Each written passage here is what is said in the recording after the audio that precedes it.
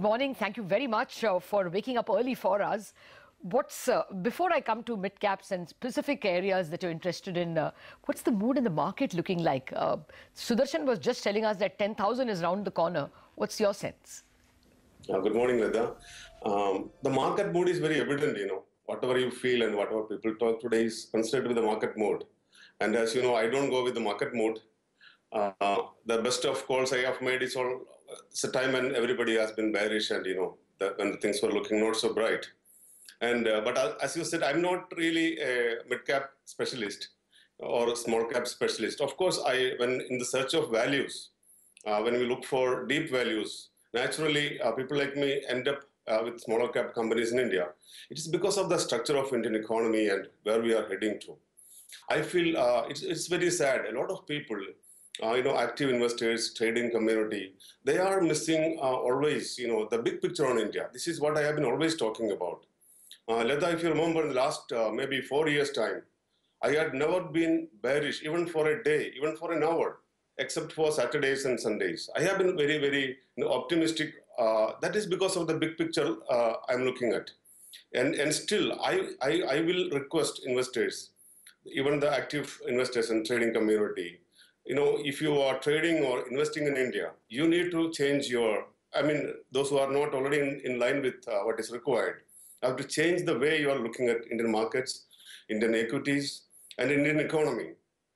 Please understand one thing. India is going through, very, very exciting times. We are entering a new era of economic development, and everything is changing. This is an unprecedented change. The way politicians manage economy and the way the corporate world is taking shape, the way disruptive growth is happening. We never had this kind of a situation earlier. And during this kind of times, the normal analyst and the so-called experts, they may go wrong if they continue to do the traditional way of number crunching and price earning in multiples kind of focus. Okay, Porinju, good morning. That point is well taken, and I remember you're saying this about 2 or 3 months back that a lot of people will have a missed out feeling. A lot of people now have a missed out feeling on the market, but do you get a sense that this year the market could continue to surprise on the upside? Yes, Anuj. Last year we had, I think, around 18+% return on Nifty, around 24% return on the BSE 500. It's a broader index. But I would say the small caps, I don't know the small cap index, and I don't believe in the composition of that index. It's a small representation. In fact, the small cap stock pickers made at least 100% return in the last 1 year. So this is, one should not see it light. And going forward in the financial year 2018, I feel a similar kind of a position I'm looking at. We may grow 15 to 20% on a Nifty, and smart stock pickers can make anything between 50 to 100% return. But when I say this is not something too exciting kind of thing. It is at the same time, it's time to be conservative and to be choosy in the market, to be very selective. You cannot go out and buy any stocks listed, or it's very sad. A lot of small investors get cheated. They follow the SMS tips. Now WhatsApp is a major villain for those people who are vulnerable to that. So these are not the healthy way of investing in the market. They are like, I would say, the illegal slaughterhouse in UP. They are both illegal. They are illegal and unhealthy. You picked up this theme about small cap and mid cap stocks. You are generally known to take fancy to stocks that are not much loved in this market. So let me talk about one of them. Recently you bought into, I know you don't want to talk about individual stocks, but recently you bought into something like Selan Exploration, a stock that has not given any returns, in fact only eroded wealth over the last 2 years. Just wanted to understand from you, what kind of potential do you see in spaces and stocks like these? Yeah, I think this is a very good time to ask this question, Sonia. I was looking at some stocks last 2 weeks. In fact, I had tweeted a message, it's a time, March ending is coming up. A lot of people will throw away shares which are not performing to book loss and adjust to the profits on the other side.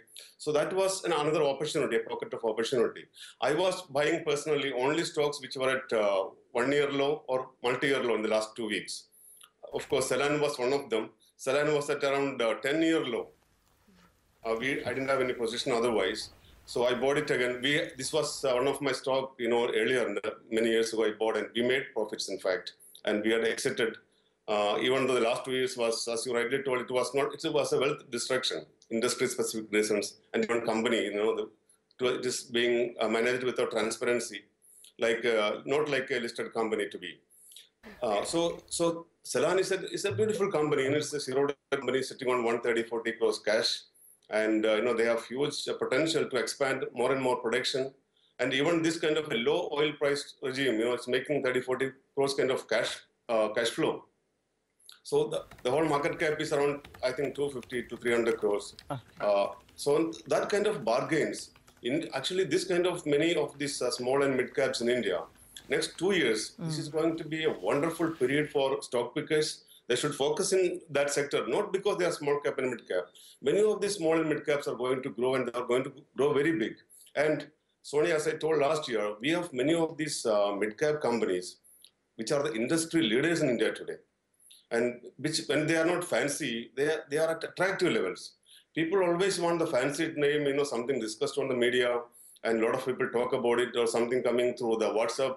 So I'm telling you, the structure of Indian markets are very different. We have enough and more choice, and there is an abundant opportunity in this market. And but I'm sorry, I'm going to ask you one of the more WhatsApped and well publicized themes, which is housing. I mean, it's expected that the government is going to go big guns on it, and in India, in any case, it's an evergreen theme. I noticed that in your list you have Orientim and HSIL, but tell us about how you handle this theme. This Hindustan Sanitaryware, the HSIL is an industry leader, and a very important company, well-managed company. Their margins are improving. It's a very large company. So, but today it's not in fancy. It's not a great performer if you see last 2 years in the markets, and this is one of our holding in portfolio management. I think India has, this company has huge relevance in going forward. When you talk about housing and housing for all the poor, government is developing many schemes, talking about the Vision 22, everybody have a home. These all are practical. Our economy is structurally so strong, we can do all these things. If you have a will, and if you have got really a decision, the political decisions are very important. So luckily that is happening, Lada. After so many decades of independence, first time Indian politicians are taking strong and hard decisions, which is very important going forward. I really appreciate that. Okay. Porinju, finally, before we let you go, 3 months back we were talking about Reliance and taking stock, and you said it's at inflection point. How much more for this stock? Because it drives markets, as we've seen over the last 2 or 3 months. I don't know how to answer that. How much more, Anuj? It will continue to give returns to investors for next half a century.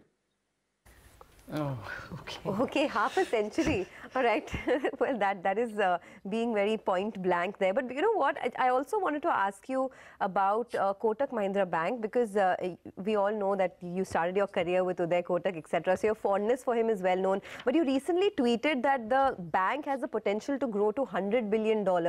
And it's been in focus because of the possible acquisitions, etc. You think it could be growing with some of these inorganic acquisitions, the NBFC companies that everyone's talking about? The $100 billion what I put is without inorganic potential.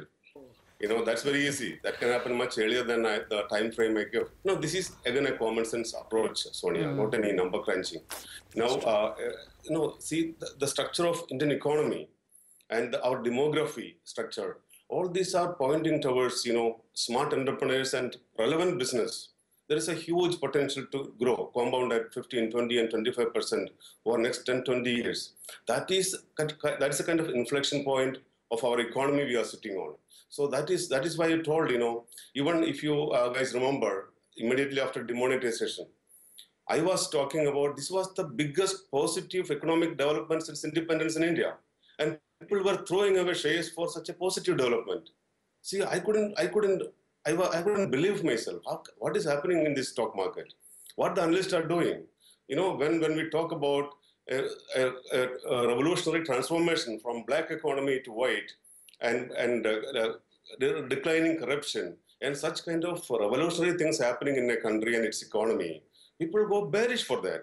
So I don't know if I can understand if Pakistanis do that when it's something like that good happening in India, but it's happening in our own country. Okay, well put. Thank you very much, Porinju. It's always a pleasure speaking with